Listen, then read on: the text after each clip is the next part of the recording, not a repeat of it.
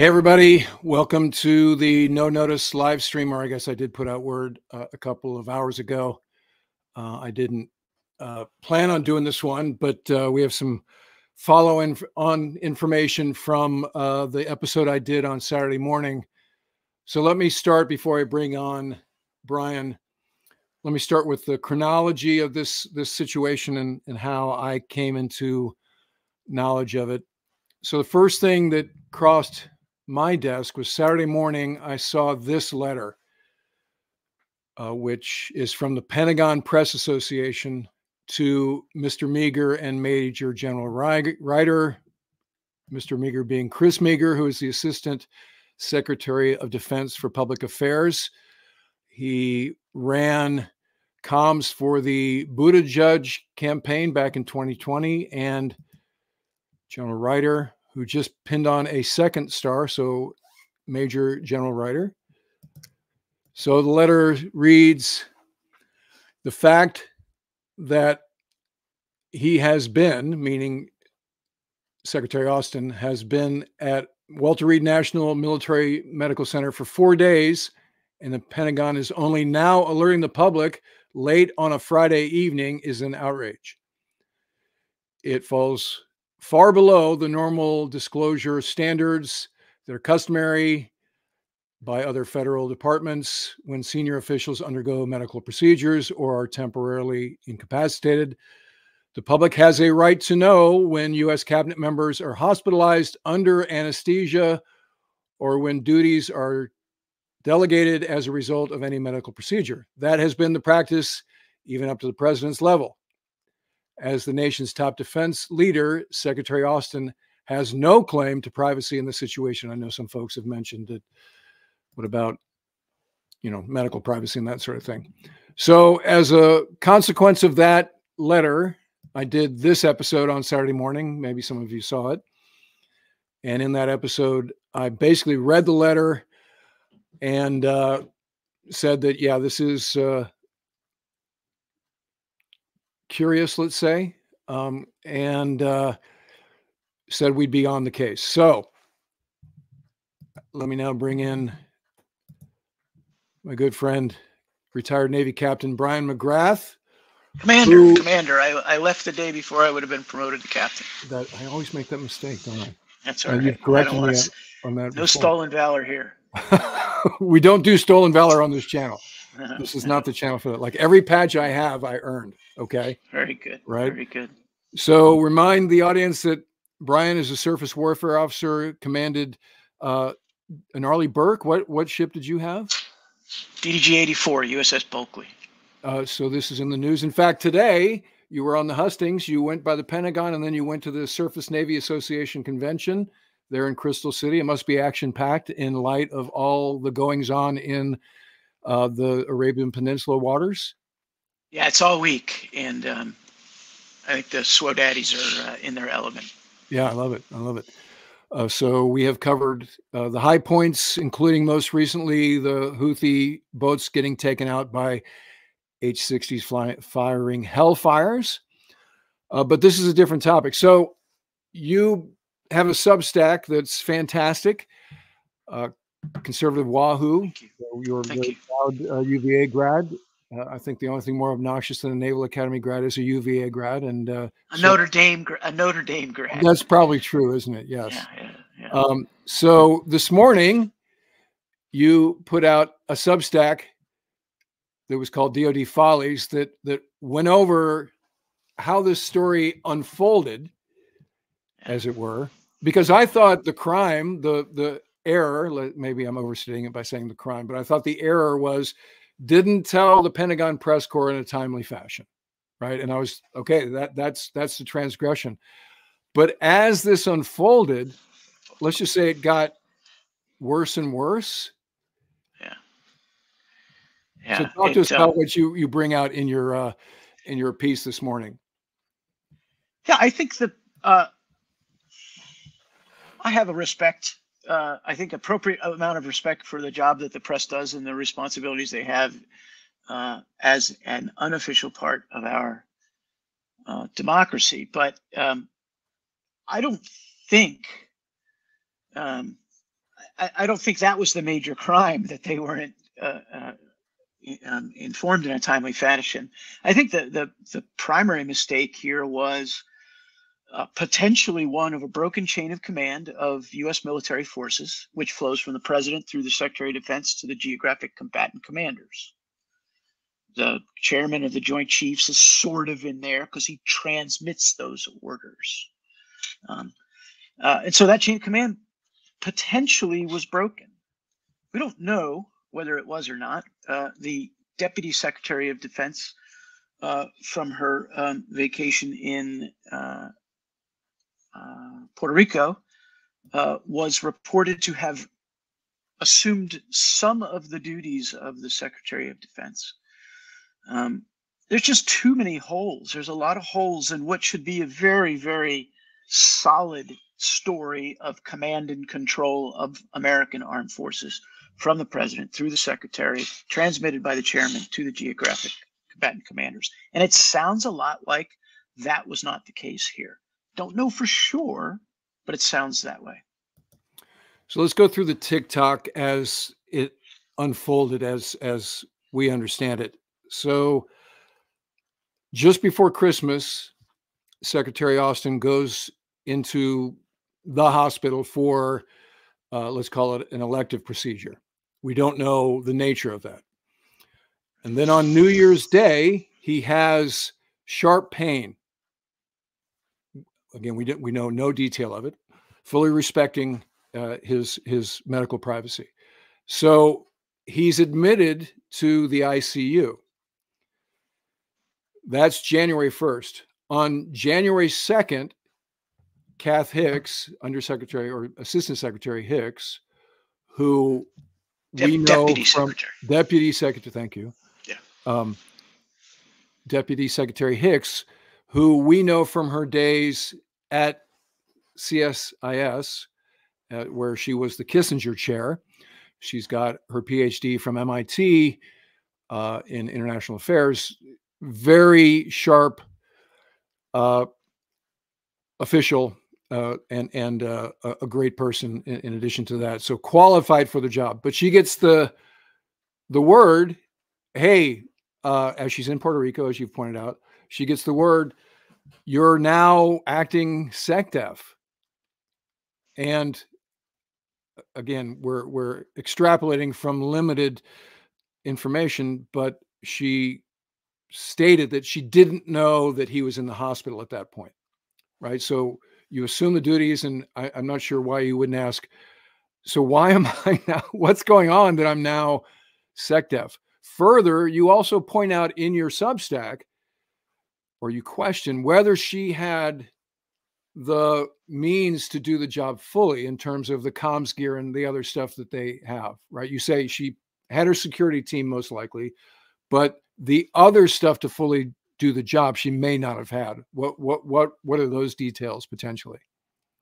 Well, let's start at the very top. The Secretary of Defense travels the world in a tricked out 757 that has a considerable communications C2 package on it that allows him to exercise command and control of forces while he's in the air, just to some extent. It's not as potentially as good as what he has at the Pentagon, but it's presumably pretty darn good. There is also a limited amount of capability that travels with him in the big black cars that follow him around everywhere he goes. The sort of mobile C2. I don't know if any of that was made available to Deputy Secretary Hicks. We don't know. But I would like to think that if she were assuming the duties of the Secretary of Defense, that she would have been provided with those tools to carry out those duties. Again, we don't know.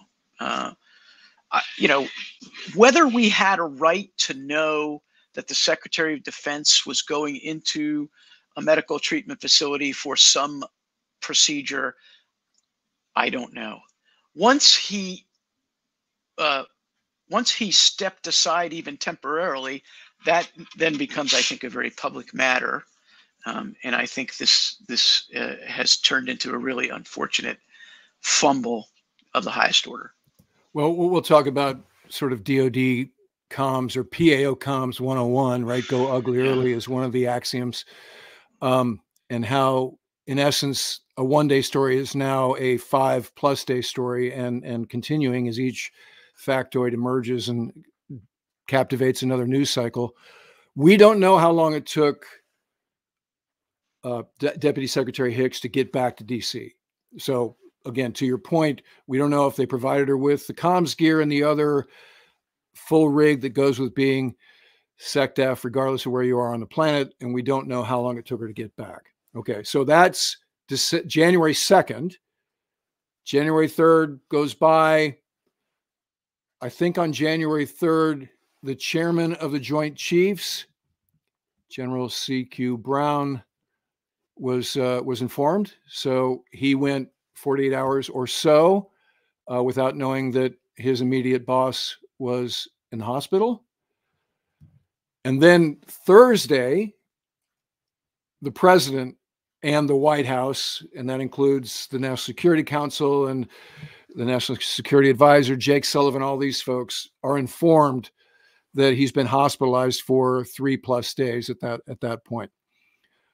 That to me is the most over-the-top fact that's emerging here of all of them. I know you felt the same way as you express in your Substack editorial this morning. Yeah, it's and I look at, and nobody comes out of this looking good. I look at the chairman of the Joint Chiefs, right? Apparently the chairman of the Joint Chiefs was told about this, either on day 1 or day 2. And at which point he became senior man with a secret, which is something we're always told all the time in the military. Don't be that guy. So I don't understand. He doesn't look good coming out of this. DepSecDef Hicks doesn't look good coming through this, for the reasons you suggested. Did she ask questions? But then again, we don't know what the dynamic between her and the secretary was or is. But what we do know is that the president of the United States was left without continuity and control of the American Armed Forces without his knowledge. It's just unacceptable. It's absolutely unacceptable, and it sounds like they're going to accept it. We'll see. So, hey, Can you pull your laptop screen down a little bit so you're higher in the picture? Because when Carrie puts that? When Mrs. Stay there. No slouching. Right. This isn't the wardroom. Okay. So now we go to January 5th, and kind of the jig is up. So Major General Ryder puts out this sort of boilerplate. On the evening of January 1st, Secretary of Defense Lloyd Austin was admitted to Walter Reed National Military Medical Center for complications following a recent elective medical procedure. Can you take that down, please?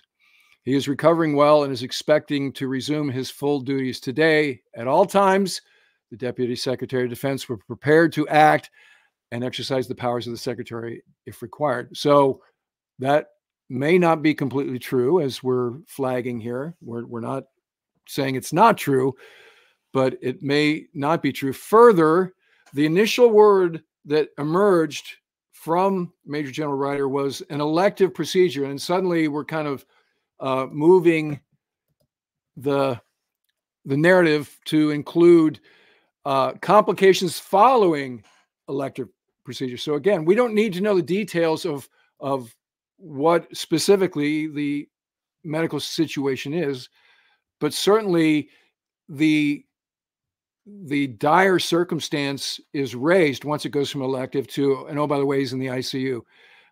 And so it's just a little bit disingenuous to my eye. And that's what is a little bit galling as this unfolded. Here, then, the next statement is from SECDEF himself, and this was on January 6th. He says, I want to thank the amazing doctors and nursing staff at Walter Reed for exceptional care they have delivered to me and for personal warmth they have shown my family.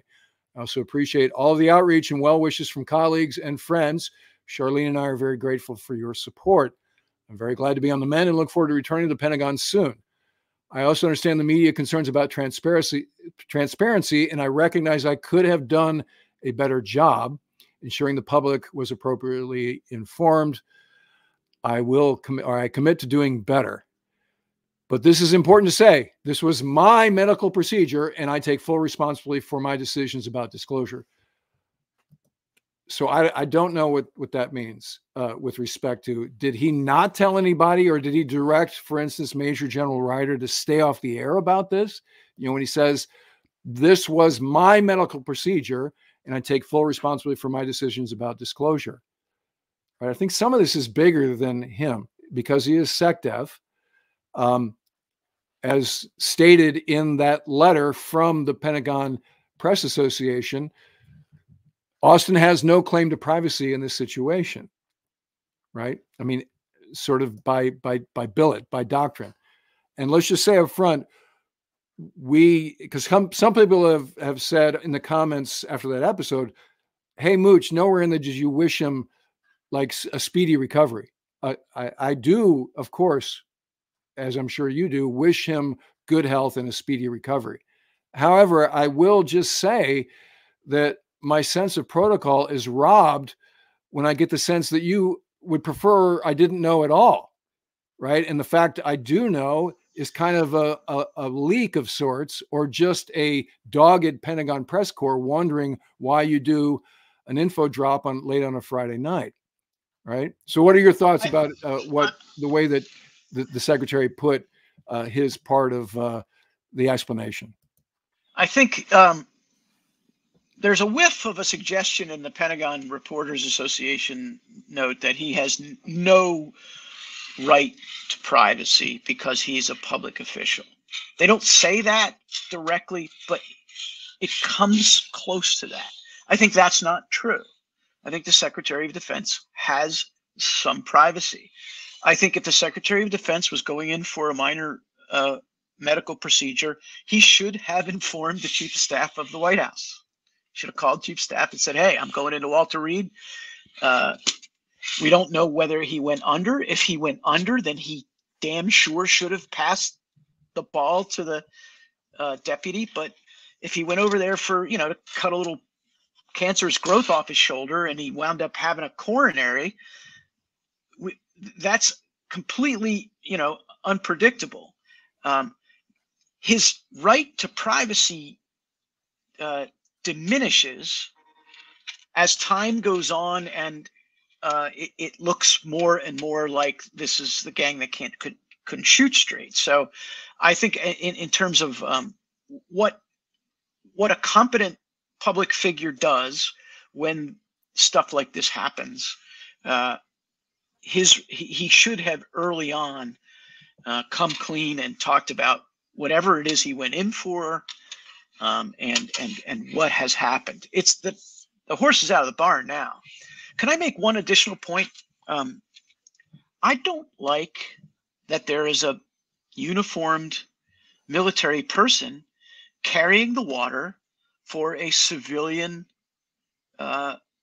political appointee, which is what the Secretary of Defense is. I would rather see some administration hack standing there with, doing whatever they need to do to defend the Secretary of Defense. I don't like the suggestion that it's a two-star general, because I find myself questioning his veracity, and I don't want to do that with my two-star general.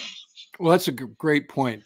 I didn't even think of that. So where is Secretary Meager in why is he not the guy, like you say, that's up front with each one of these statements? Ryder's follow-on statement on the 7th was this: he remains hospitalized. SECDEF remains hospitalized at Walter Reed. Since resuming his duties on Friday evening, the Secretary has received operational updates and has provided necessary guidance to his team. He has full access to required secure comms and continues to monitor DoD's day-to-day operations. The Secretary spoke to President Biden yesterday, so that's January 6th. So a full 6 days, 5/6 days after he was admitted to the ICU. He's also been in contact with Deputy Secretary Hicks and the chairman of the Joint Chiefs, as well as his senior staff. Okay, so that's another. So among the questions is, why is this coming from, these statements from the uniformed guy instead of the civilian guy? Fair question. The other thing that came out is these details, like the TikTok, one member of the HASC or the SASC at a time, right? Because the House Armed Services Committee members or chairman, or the Senate Armed Services chairman, were equally unaware of the fact he'd been admitted to the hospital. But one of the staff went to a meeting that normally SECDEF would be running, and he wasn't there, and there was no explanation as to where he was. And they're just like, oh, okay, I guess whatever. And then in hindsight, they're like, well, that seems like kind of a party foul, at least, that, here I work for the guy. I'm not given any information about where his whereabouts or whatever. It kind of feels like you don't trust me, or we're not as close as maybe you said we were at the Christmas party, right? Or whatever. So I concur entirely that I don't know why General Ryder is the guy here. Another question for you. I think an analog, the most recent analog here, is the heart attack that the Commandant of the Marine Corps had a few months ago. And it strikes me that the Marine Corps did not sit on that information. It was near real time. And General Heckel fleeted up to be the acting commandant, and thereby it became a sympathetic story and a 24-hour story, I'm thinking, right? So if DODPA, the public affairs mechanism,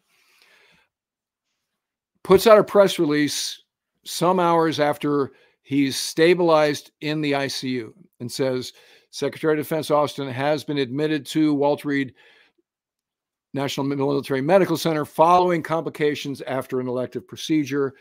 He is stable and resting and conscious.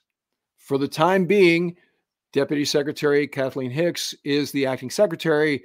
She has all the means to carry out the job. We will keep you updated as the situation develops. Boom. Now, guys like me are like, oh my gosh, get well soon, Mr. Secretary. And what is the reason that you wouldn't say that? Is there some valid concern about international terrorism, or Hamas taking advantage of this, or Iran putting another frigate to sea against Ike's strike group? Why, in the logic that General Ryder and supposedly Chris Meagher, the silent partner, put together, because I would imagine that they're in the room with Secretary Austin, I'm thinking, right? And they're fashioning a strategy. Again, I wasn't a PAO in the Navy, but I did play that role for 3 years on a very controversial program, the V-22. And I was in the room, sometimes with the Assistant Secretary or the Assistant Commandant of the Marine Corps for Aviation, General Howe, and program managers and PEOs. And when they're like, okay, we just had an engine fire on the V-22, or we had a hydraulic leak, what do we do? My advice was always, here's the statement. I already had it written. And we go now, because I guarantee you, Tom Ricks, Rick Whittle, Joe Neff already know, because we had engineers in the program who didn't like the V-22 and we're sending them PowerPoint slides. So I'm like, get ahead of it.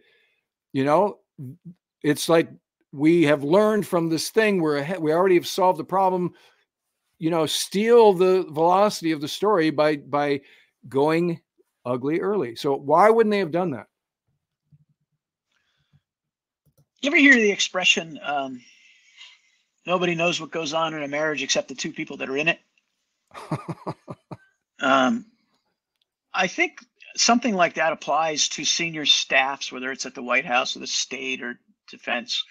We have no idea. I have no idea. I suppose you have no idea what the relationships are between Mr. Austin, Secretary Austin's staff, Secretary Hicks's staff, Chairman Brown's staff.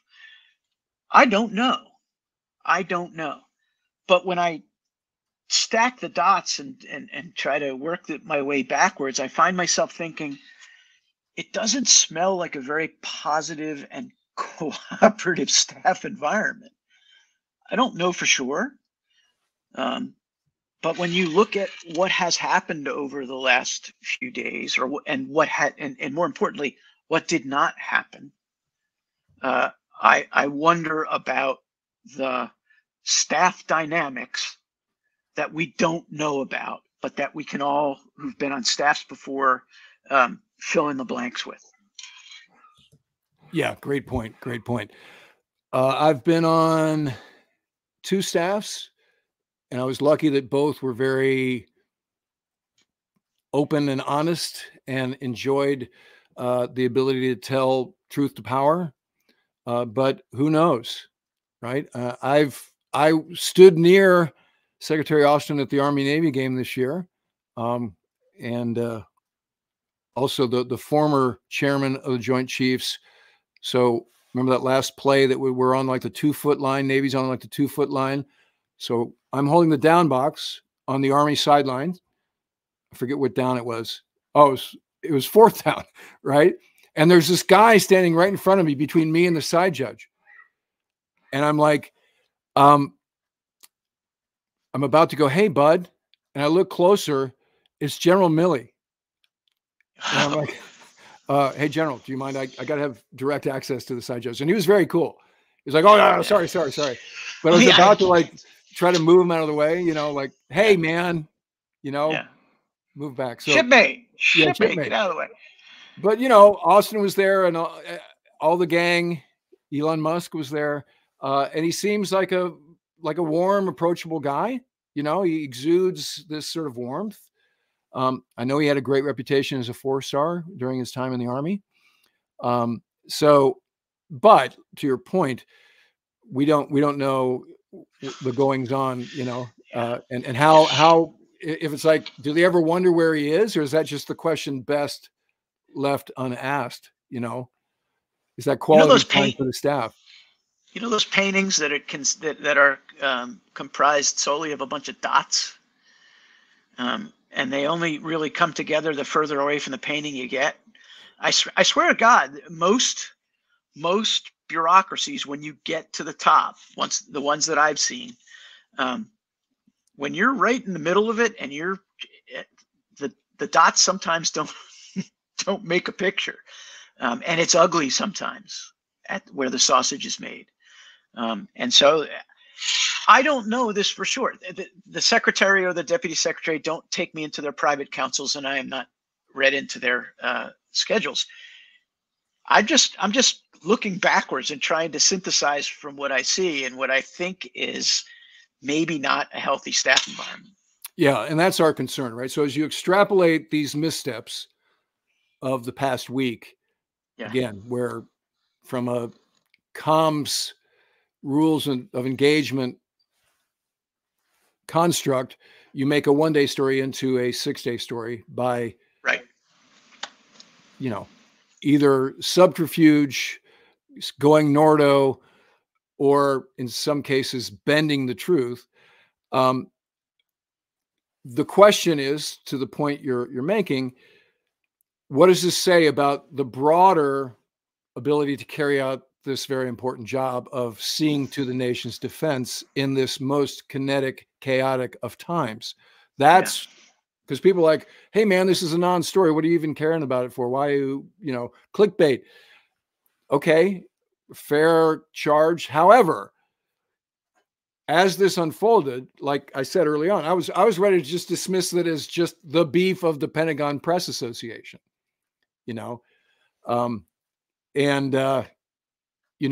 it seems to be more than that, and we will be on the case. Your final thought in your editorial on your Substack is, it's unclear how much more of this will become public and whether there will be any heads in baskets. My guess is there won't be. That's right. Yeah, I think everybody comes out of this dinged and having lost some respect and some trust. So we shouldn't expect Secretary Austin's resignation. The reports I'm reading in the open press are that the president wouldn't take it if he gave it to him. So I'm not sure. You know, again, that's another thing, right? We've got a war in Ukraine. We've got a war in the Middle East. We've got, you know, an aggressive China. Is now the time to swap out your Secretary of Defense because he screwed up. I don't know. And getting back for a second to the people who think this is clickbait and blah blah blah. Yeah, I guess so. If you're watching this from the, you know, from an outer electron ring and you're looking in and you're saying, well, this is just so much ado about nothing, it may look that way. The problem is when you are aware of how forces are controlled, especially nuclear forces, and you then recognize that the Secretary of Defense plays a not insignificant role in that chain, and to have a break in the continuity of government is unacceptable. Very well said. Well, Commander Bryan McGrath joining us from a location near the Surface Navy Association convention going on all week. Are you having dinner with the boys tonight, or some goings on there? I am having dinner with former Undersecretary of the Navy Dino Aviles this evening. Okay. Well, enjoy. Yes. Again, this is a great week to have it in light of everything going on with the Surface Navy, particularly in the Red Sea and the Gulf of Aden. And we'll look to have you on again soon for a debrief on what you find out while you're there. Love to. Everybody watching, subscribe to Brian's Substack, Cons Wahoo. What's the specific link that they can subscribe at? conservativewahoo.substack.com, probably. I should probably know that, except I don't care enough. You can text me and I'll drop it into the episode description. All right. Thanks everybody for showing up. Thanks to Mrs. Mooch for moderating the comments. Thank you, Mrs. Mooch. You know, we'll look forward to seeing everybody again very soon. If you're not already a subscriber, become one so you don't miss good conversations like this, you know, and we'll look forward to seeing you guys again very soon. See you. Take care, Ward. Bye-bye.